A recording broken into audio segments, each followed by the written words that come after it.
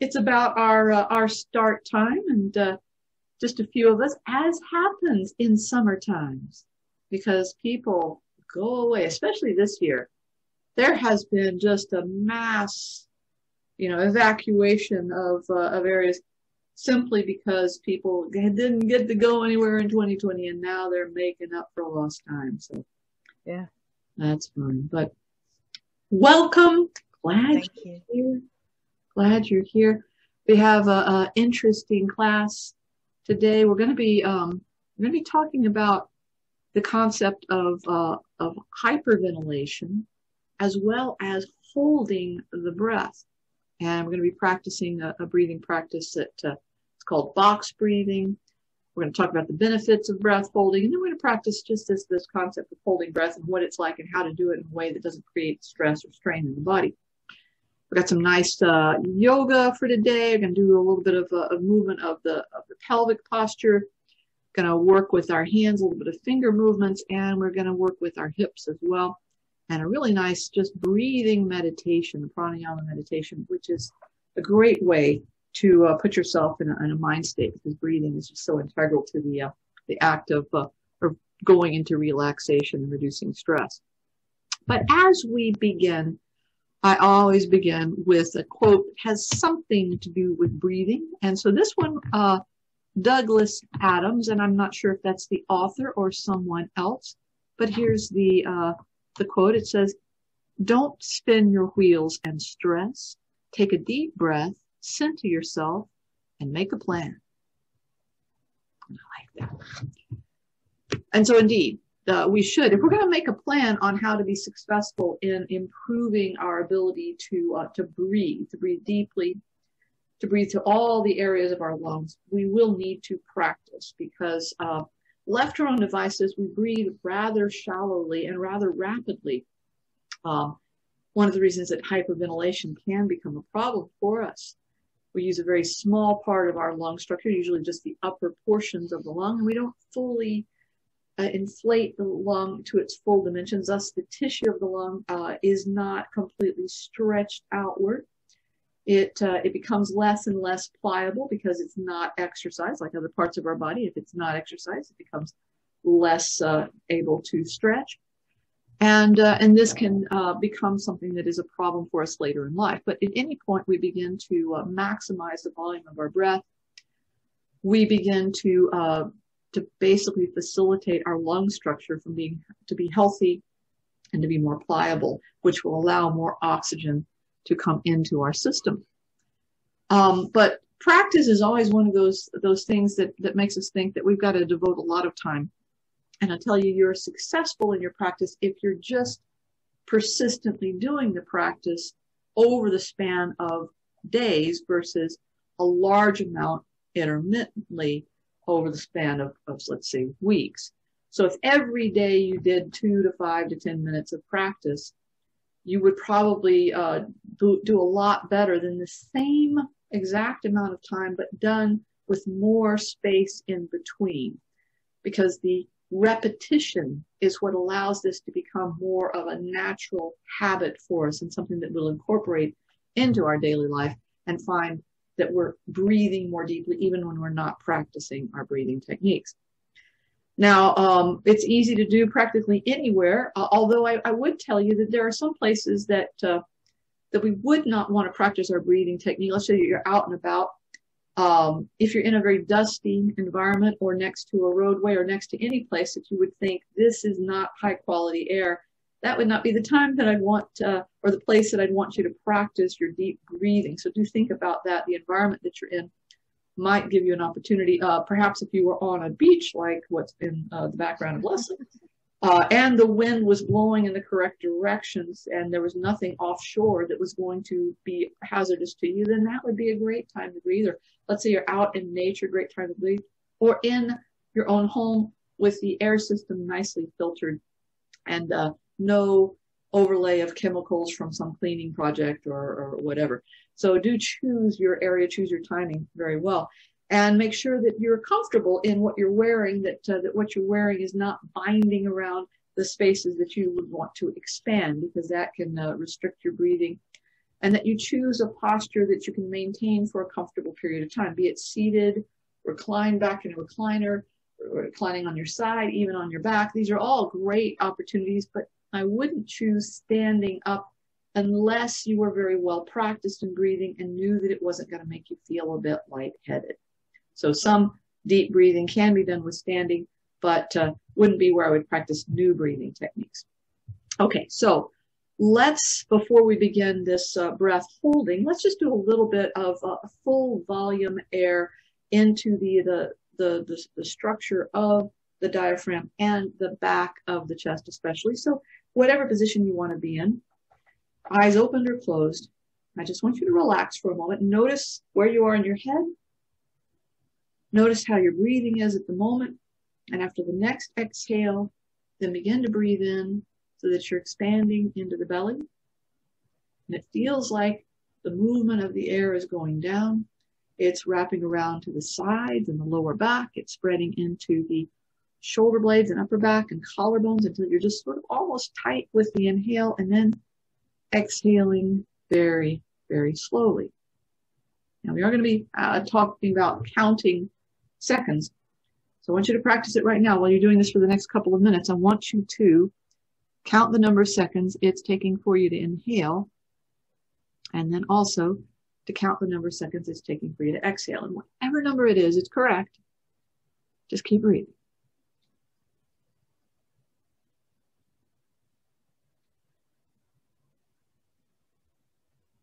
When I'm doing this kind of technique, I'm always looking for just another little space, another little second, another little area of movement that I can create that will draw in more air.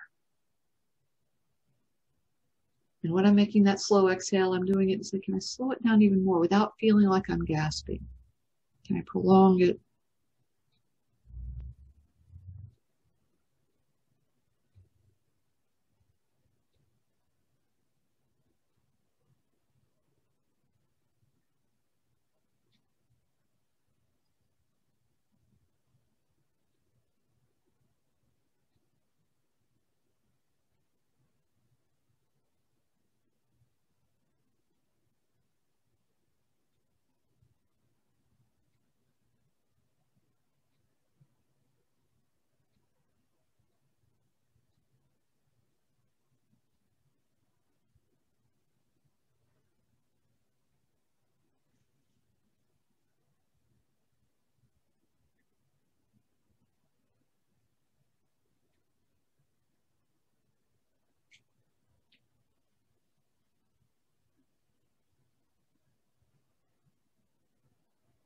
And then after your next complete exhale, just go back to your regular breathing. Just notice if there's any change in the way you feel, the way thoughts in your mind, the relaxation amount that you have, the stress within your body, because things tend to relax more. But I would be lying if I were to tell you that everybody experiences a deepening breath as something that causes them to completely relax. For some people, it actually can create agitation, especially if there has been chronic stress, because the act of letting go and relaxing might be interpreted as the body as dropping the guard, and that if we drop the guard, then we're in more danger. So, it's possible that we might have a little bit more of an agitation effect.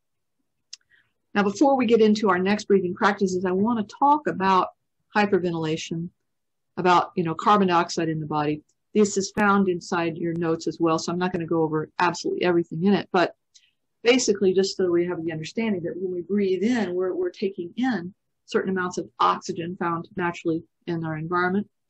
And when we breathe out, we're getting rid of the waste product called carbon dioxide, and that is a waste product created cellularly, that as we create we use the oxygen and a molecule of glucose from the food we eat, and we create energy for the cells, the byproduct is carbon dioxide, and we get rid of that excess waste product through the way that we exhale. But carbon dioxide is used by the body to stabilize the pH, and it is one of the things that cues the body into exactly how rapidly we're breathing. So higher rates of carbon dioxide will cause the brain to adjust our breathing rate. And so the more frequently we will need to exhale, the higher that the carbon dioxide level comes into our body. Now, the problem can be that we may breathe excessively sometimes. If we get stressed or upset, we may start to rapid breathe because of the excitement, the stress, the adrenaline in our system. And that excited breathing, if we're not using up the oxygen, creating more energy, etc., we're not using up that, we may begin to hyperventilate. And so rapid breathing is often one of the things that causes hyperventilation. We basically have a low level of carbon dioxide, and that can be a problem. So I think the hyperventilation is thought of as, okay, I'm rapidly breathing more than about 20 breaths per minute. But there's another type of hyperventilation that comes from breathing more deeply and only a little bit more rapidly than normal. So in other words, we're inhaling and exhaling more deeply, but it's a slightly still more rapid than our body needs. And it may not be as discernible as that kind of breathing. It's just a slower, deeper, and it can become something that's a bit chronic, meaning that a person may develop a deep breath, and maybe it could become a chronic problem if I were to overly focus on breathing techniques and never come back into a regular breathing rhythm. So this chronic hyperventilation can occur, and it can feel to the person as if they are not getting enough air.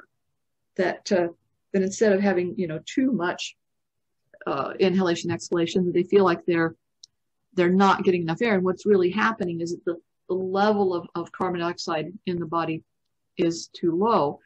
Now, there can be other chemical imbalances or health issues that would cause the carbon dioxide in your body to be too low. But the symptoms of it would be that you would have a shortness of breath as if you're not getting enough air, or that you would start to feel anxious. You would feel dread, in yourself, feelings of anxiety.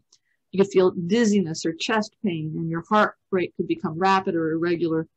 You could break into a sweat, and there could be numbness, especially surrounding the mouth or in the fingers, and muscle cramps in the hands or the feet. Now, this is not the only thing that can cause some of these symptoms. But I'm just saying that if there is a situation where these symptoms are occurring, and they seem to be coming with some frequency, and there's not another physical ailment going in the body, it could be that there is a chronic state of hyperventilation. And the treatment for it is the same as we would do for a level of rapid onset hyperventilation, that I'm breathing too rapidly. I have an acute onset of hyperventilation, which is basically you pause the breathing rate so there's a greater accumulation of carbon dioxide in the body. Now, it's not going to harm us if right now we are not hyperventilating. If we do some breath holding and we actually increase our carbon dioxide level, there's actually some health benefits associated with that.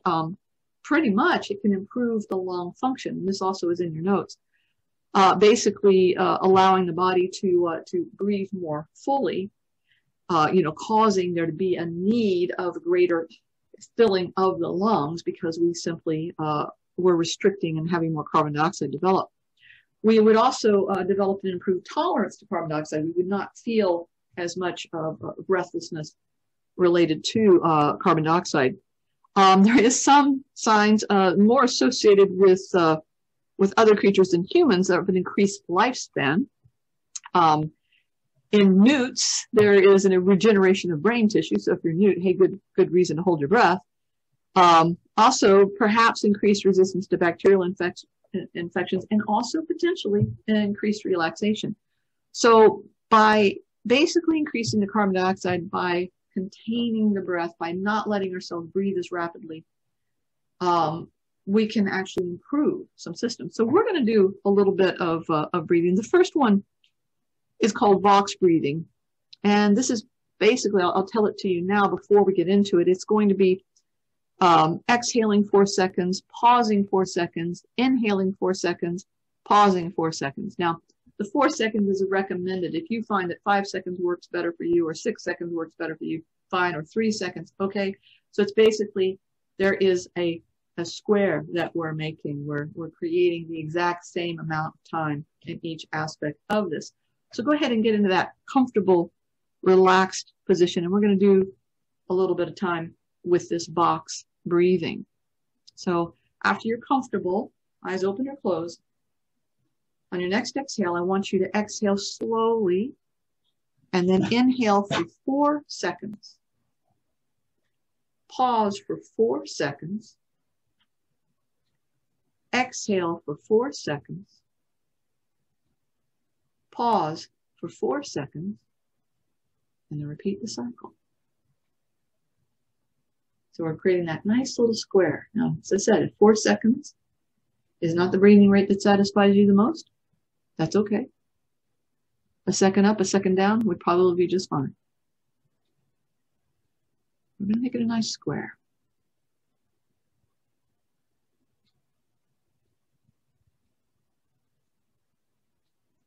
It can help to have clock ticking. But I think for most people, we're pretty good at being able to calculate 4 seconds.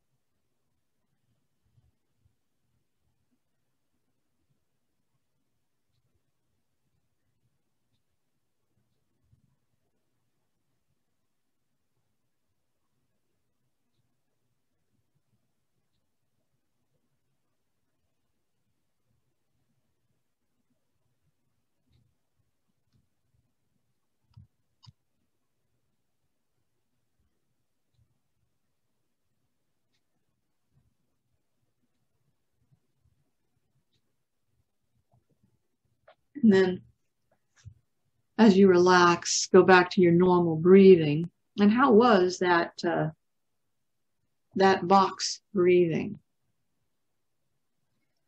Was it something that you found easy to do?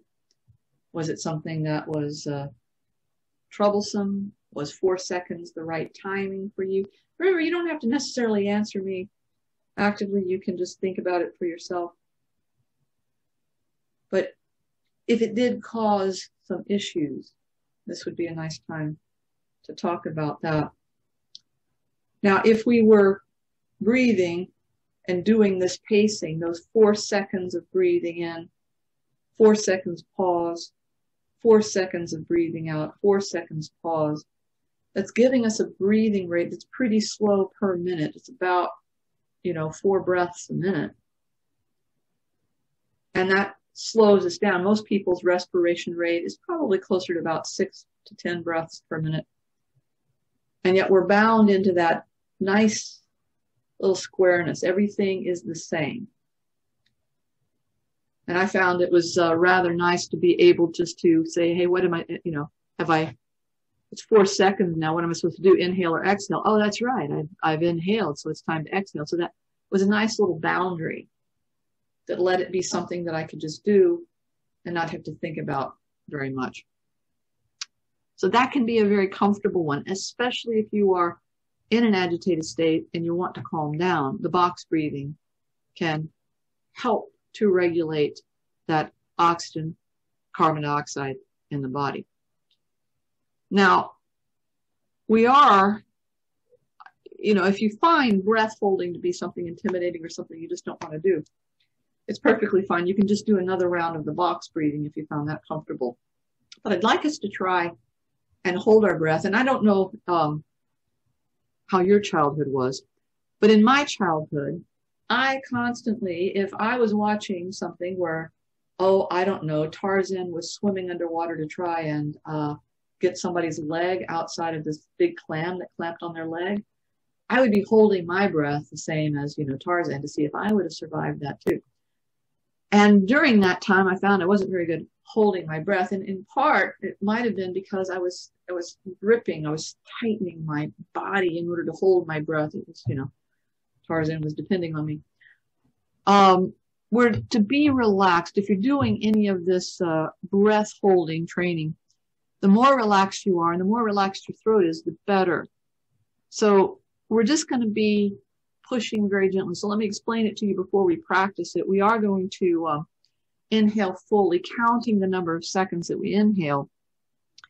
And then we're going to hold our breath for the same amount of time as we did our inhale. And then we're just going to exhale very slowly. But each time we inhale, and before we exhale, and we hold our breath, let's say you started off, you inhaled for like 6 seconds, you held your breath for 6 seconds, and then you exhaled slowly.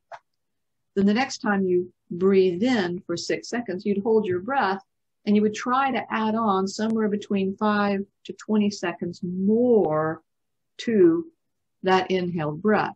It's up to you. You get to decide. And there's no wrong thing to do. We're just going to try and gradually increase the amount of time that we are comfortably, without strain, holding our breath before we exhale. Okay, so it's as simple as that. So I want you to get comfortable. And when you're ready to take that next deep inhale, inhale deeply and fully, but count the number of seconds that you're inhaling for. You're going to hold your breath for that same amount of seconds. And when you're ready to, just exhale very slowly, very deeply. But now, again, on the return, you're going to inhale, count the number of seconds, and then hold your breath. See if you can hold your breath a little bit longer than the duration of your inhale. But when you're ready to, and when you want to, just having noted how long you held your breath, exhale. So there's nothing to worry about whether you are able to inhale fully and hold that breath for a long duration or not. Just keep going for the next couple of minutes.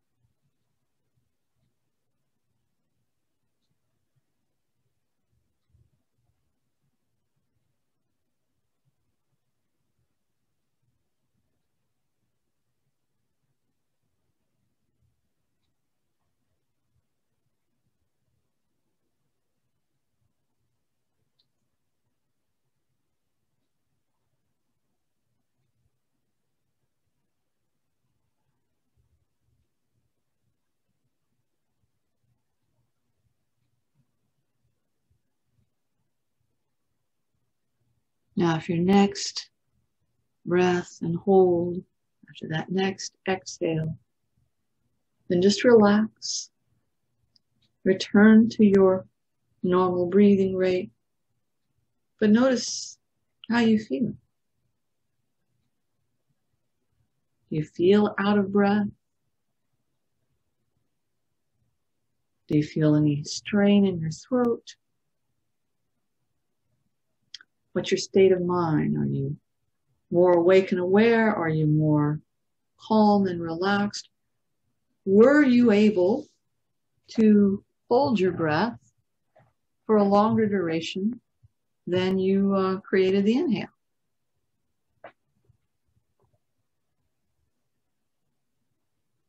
And so overall, just notice how you're feeling. And if you want to share that information, how you feel, how this worked for you, everybody welcomes that.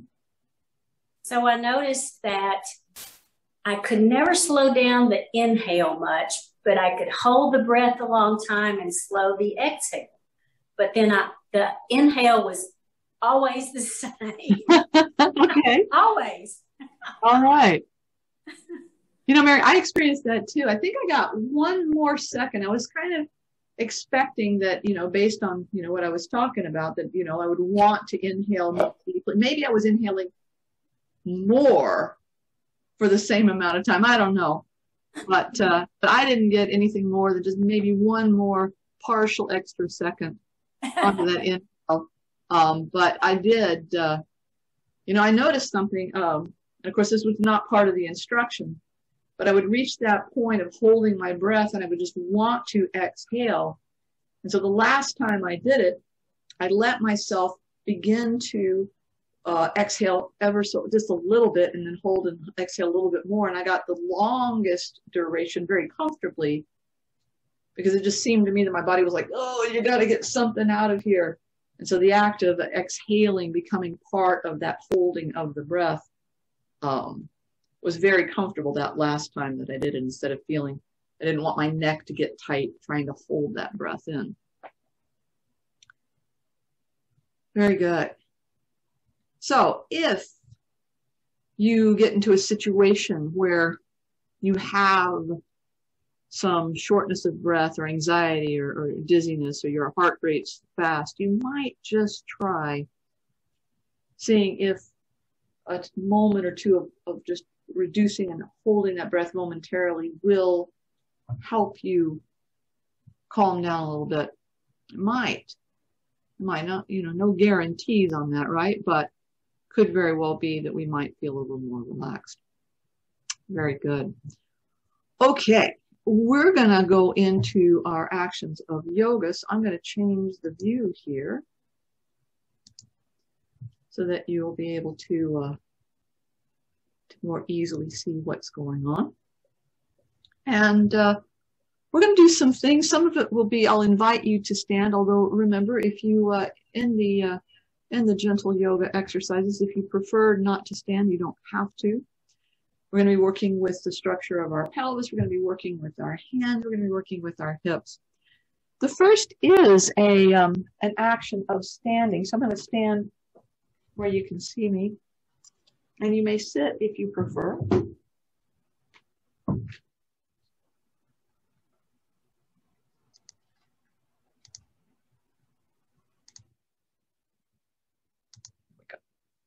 All right. So if you like, come into a standing position or sit so that you're forward in the chair. Now, what we want to do is to change the curvature of our low back by tilting our pelvis. And so if we were in a very neutral pelvis posture, the aspects of the bony front and the pubic bone would be lining up with each other in the same plane. So I want you to place your hands either at the top of the pelvis here or find this bony area in the front. But basically, we're going to start from the top and we're going to have our hands a little bit forward of this line of our pelvis, because I want us to create more curve in our back by tilting the pelvis gently forward. So there's going to be an increased curvature of the lower back created from that.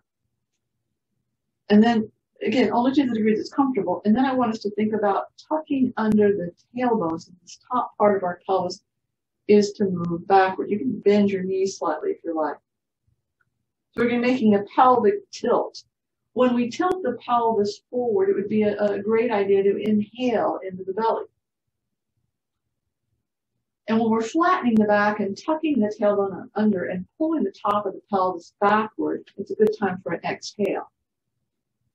So the inhale, we could say the back is arching, pelvic tilting, and the back flattening as we exhale. So this movement of our pelvis, we often stand in a posture that does not have this neutral line, either the front of the pelvis too far forward or the pubic bone a little too far forward, the back more flat. But creating this movement is a great way to ease tension out of this region of the lower back, the sacroiliac joint. So just creating this rather subtle back and forth movement is really great. I'll show you a moment if the chair version of it. We may feel a little more compressed if we were seated in a chair because we're weighting the structure of the pelvis. But the curvature of the back, pelvis tilting forward, the slight flattening of the back. So a little bit more pressure on the lower back because of the weight of the upper body not being passed into the legs. Instead, it's just on the pelvis itself. So maybe you don't create as much movement in this seated position as you would if you were in the standing position. All right, but that's a nice one. That relieves some tension out of the low back region. I'm going to come closer to the camera right now because I'm going to ask us to do, for the moment, a hand exercise. And for this one, we're going to be folding the hand. It's a flexion of the hand. When we create a fold of the hand, normally we're grabbing hold of a thing. So we're grabbing hold of a thing, and we just tend to fold our hand in such a way that it grabs hold of that thing. And we never really think about the way we're folding in, but the structures of the knuckle joints each have their own muscle function. So what I'm going to do is I'm going to have us create different folding actions, one hand at a time, and my other hand's going to be the assistant to this hand. So the first way I'm going to fold things in is I'm going to take the fingers of the hand. I'll treat the thumb differently. I'll have my hand braced across this part of my palm, so that the only way I can bring my fingers in is to just create sort of this little flat area. So I go up and I go down, and I'm not trying to fold my fingers firm against that. I'm just trying to make it so that the movement is only happening in that joint area. So there to there. And when we go back, just pull back comfortably. Your fingers may not move backward at all. It's okay. And all the fingers may not react absolutely the same. So do that on one side. And then we're going to do the other side. Now, of course, I'm holding my hand up just so that you can see. Your hand can be relaxed in any position. So here I am with the fingers up, the fingers in that down position. So up and down. So side two.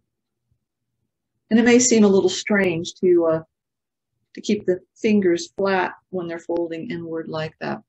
The number of times you do it is just a very comfortable number of times. Now, next I'm going back to that first hand, and I'm going to brace so that instead of it being this low line, I'm coming up to this other knuckle region. I'm going to fold in. There's a little bit angular there. I'm trying to make them all work at once so that everything's folding. This knuckle's not. I got my thumb across the back of it. So the only thing that's folding is this secondary knuckle region. We'll try it on the second side. So again, my thumb is across the back of that knuckle so that it cannot move. And then I'm just folding in the fingers, trying not to let the tip of the finger go down, but you know, it may want to. All right. And then finally, to get the tip of the finger, I have to resort to just one finger at a time. So I'm just going to go to each finger and I'm going to hold and just try to bend just the tip of the finger. And then, you know, you move to the next finger. And you may be more capable in one finger than the other. You can see my ring fingers, you know, moving along with everybody else there. And then finally, the little finger. All right, and then got this other side, so start with my index, just the tip. And then try and isolate just so that the middle finger is the one that's moving. And then trying to isolate just the ring finger. And then finally, just the little guy. All right, and then you can shake the hands out a little bit. And then we work with the thumb. Now the thumb has a joint right here that can move. So it's like I'm trying to grab the finger with the palm of my thumb. Can I try that on one side? Try that on the other side. So it's just the thumb folding inward. All right. And then we're going to try and embrace everything and make the thumb bend just at that one knuckle there. And then embracing and just having it fold in at that one knuckle. And then finally up just the tip of the thumb. And then just the tip of the thumb. And just shaking that out. It's an action. Now, one of the things I entertain myself doing is placing the palms all together. Come closer to the camera there.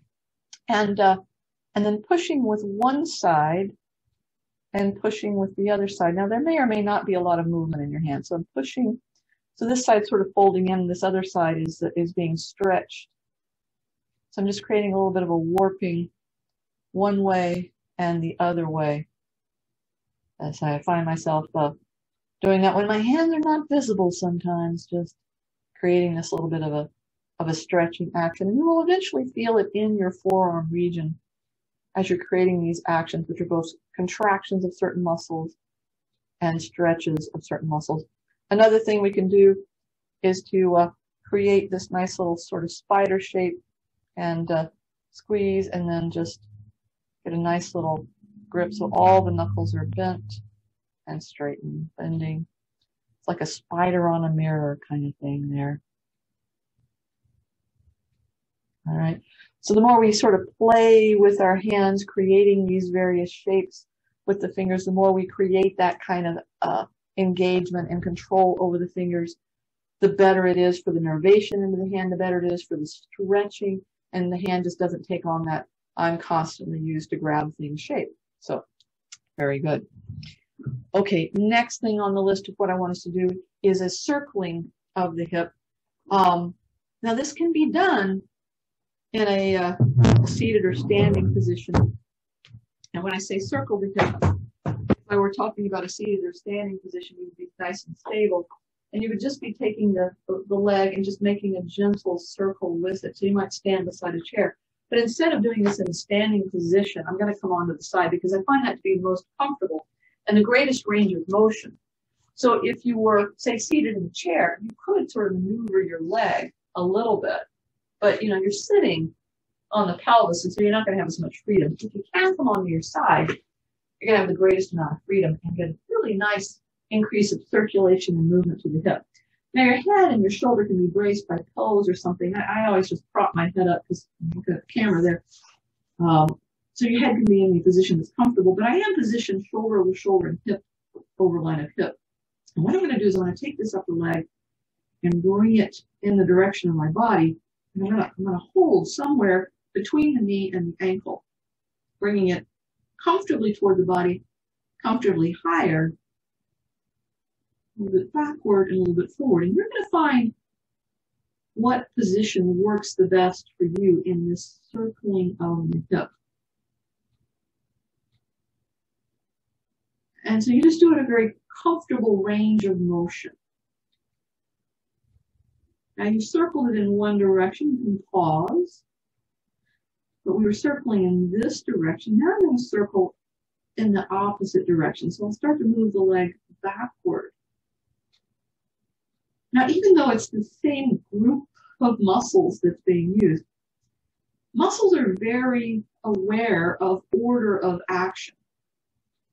And going in one direction creates a different effect than going in the other direction. And then when you're ready to, you just relax it down. And then we're going to do the other side. You may feel fatigue in the leg. After all, muscles are being used, but it is a great hip opener, a great way to work so that we're actually influencing a greater amount of circulation into the muscles and to the joint structure of the hip. So we're going to get on to our second side, the head and neck made comfortable. I'm stacking one knee over the other, one shoulder over the other, the hip is over the other. And our hold position is somewhere between the knee and the ankle, wherever you find it comfortable. And we're just going to bring the knee in the direction of the chest, lift it comfortably high, bring it comfortably back and around in a circle. And the circle could be very large or the circle could be very small, depending on the person. You don't want to feel any extreme things, no discomfort. There could be a slight sensation of movement of tendon structure. There might be a little bit of a flicking. But if it's just constant flicking, you would not want that to be something that you emphasize. I'll let the leg go down. Now, that was circling toward the chest first in this circle, and we're going to go away from the chest in the circle now. You're going to feel various muscles that are overly tight stretching, especially in the thigh region. You may feel this into the pelvic structure. It may have some effect in the lower back. But this is just a great, easy movement of the leg. Like I say, my favorite position is when we're on our side, because I feel that the action of moving in a seated position just does not quite create the same amount of release potential. And the standing position, it's a bit awkward to stay upright. So, whoa, nicely done. Okay. Now let's prepare ourselves for our meditation. And so I want you to find a comfortable position, because we are going to be using a breathing meditation. Pranayama, the practice of breathing that we've already been using to expand our lungs, to enhance our respiratory muscles. When we bring it into the realm of meditation and relaxation, it can become very profound. Our ability to notice our breathing waxes and wanes. Our ability to be conscious of the very act of something that is vital to our life. It's amazing that we could ever lose track of it, but it's probably very important that we can lose track of it too, because if all we were doing was focusing on breathing, there wouldn't be that much time for mind space for other things. But right now, your focus on your breathing is going to enhance your ability to notice the very moment that you're in. Lizette, you had a question. Oh, you got to turn on your mic. There you go.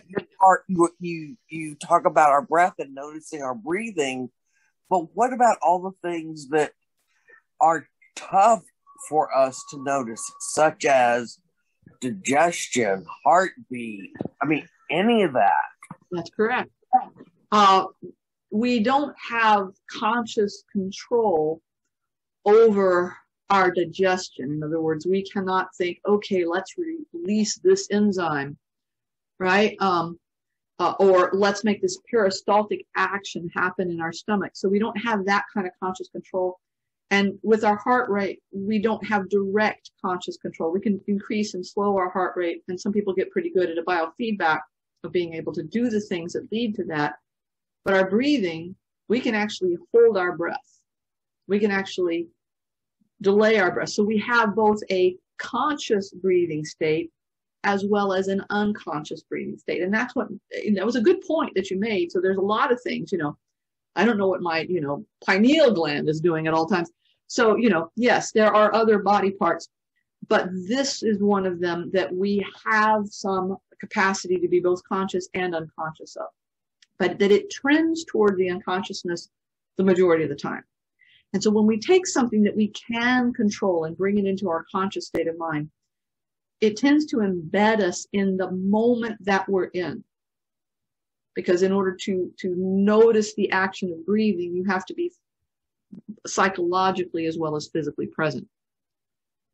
Because, when we're unconscious, like sleeping, we're still breathing, but we're not psychologically or physically as present in that act. So I want you now, here's the other thing I'll tell you. In the act of using pranayama, breathing meditation, you may actually fall into a less conscious state. You may actually start to drift and go into the first stages of sleep.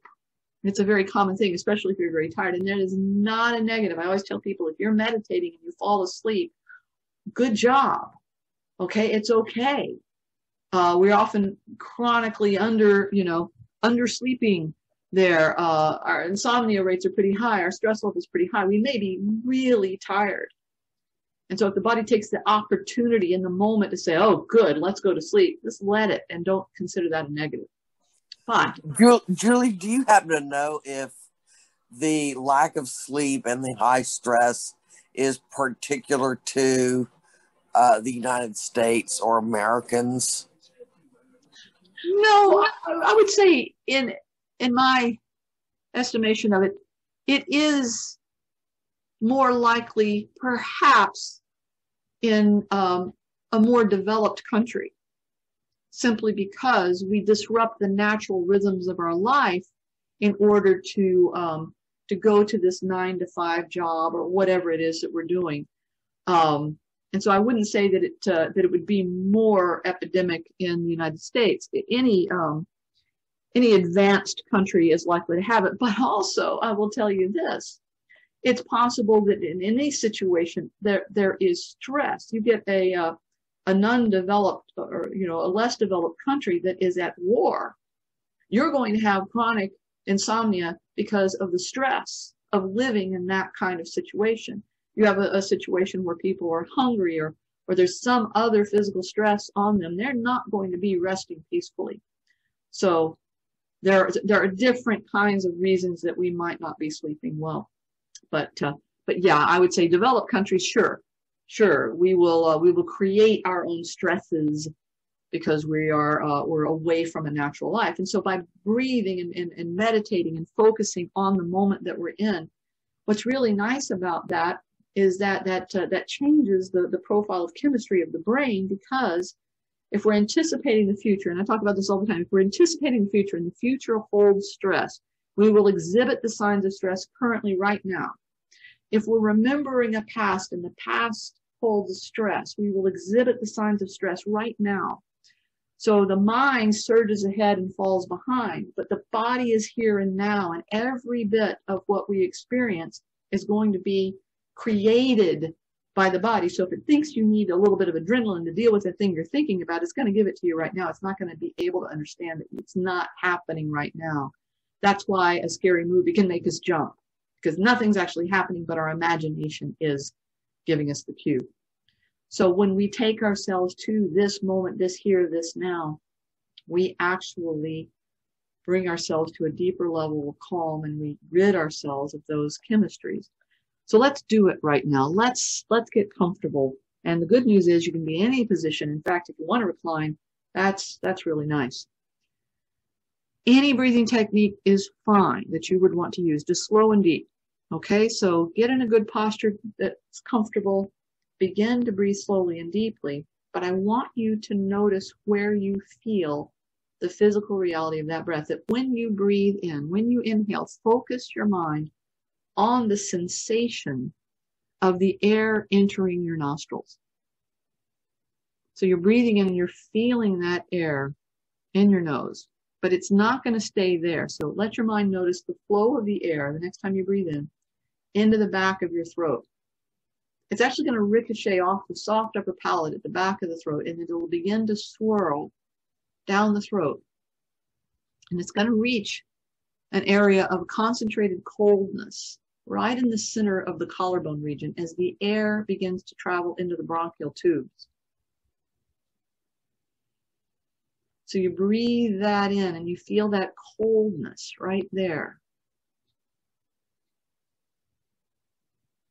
Now every exhale that you're creating, you're going to feel the change of shape, because when you breathe in, your ribs expand, your belly expands, your clothes may tighten up around you. That's also part of the physical expansion, that action of breathing. But when you exhale, the pressure is going to reduce. The tightness of your clothing is going to cease, and the flow of air is going to be barely perceptible because it is now body temperature. So when you breathe in, keep your mind focused on the coolness of the breath. And when you breathe out, let your mind focus on the reduction of pressure, the relaxation, the softening of your chest and your neck, the clothes loosening around you.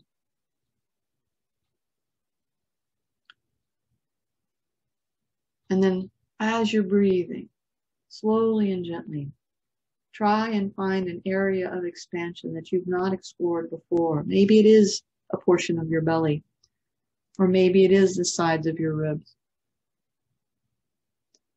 Maybe there's an area around that lowest part of your rib right next to your low back that you've not felt expand before.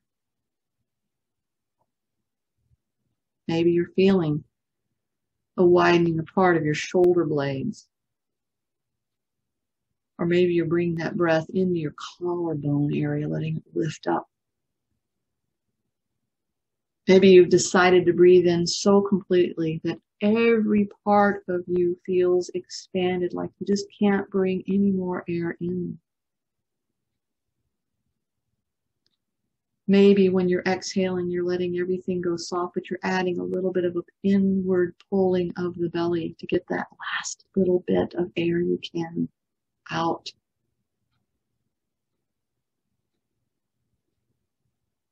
Stay connected to some physical evidence of your breathing. The coolness of it, the sensation, the stretching of your body. Feel as if when you're inhaling, that it's going beyond those areas of your lungs. That somehow it's as if there's an expansion that's happening body-wide into the arms and legs, into the hands and feet, up into the top of the head, that you're just expanding. And that when you're exhaling, that relaxation and that loss of pressure is happening not just in the lung region, but in the hands and feet, the arms, the legs, and out of the top of the head. So that you breathe in everywhere. And that you exhale from every place. That every part of you is inflating in the inhale. And every part of you is deflating in the exhale.